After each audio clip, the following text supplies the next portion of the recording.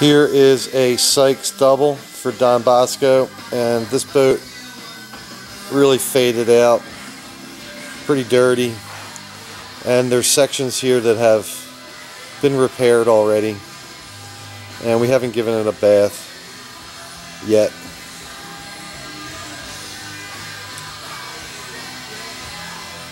So the hull looks pretty good so far.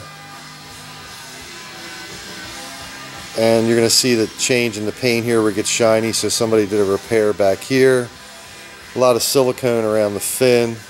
That usually means that the boat is leaking. They try and stop it.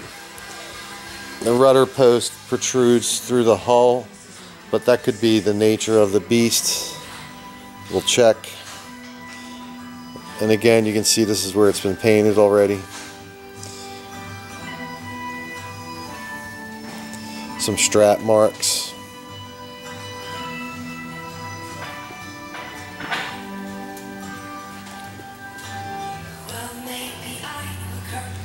And then there's another repaired section up here. You can see where it was painted.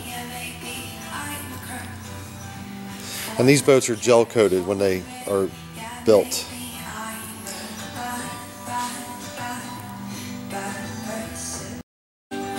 And here's the top side for the Sykes double for Don Bosco. And there's been a repaired section. You can see where the paint has been sanded here. And this boat came in with just one seat.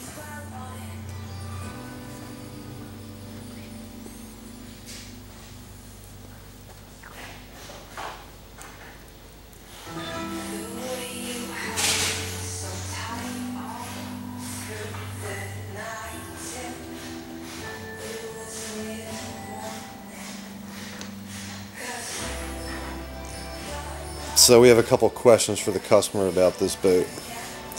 And looking at the rudder stem there, I'm assuming that it does supposed to protrude.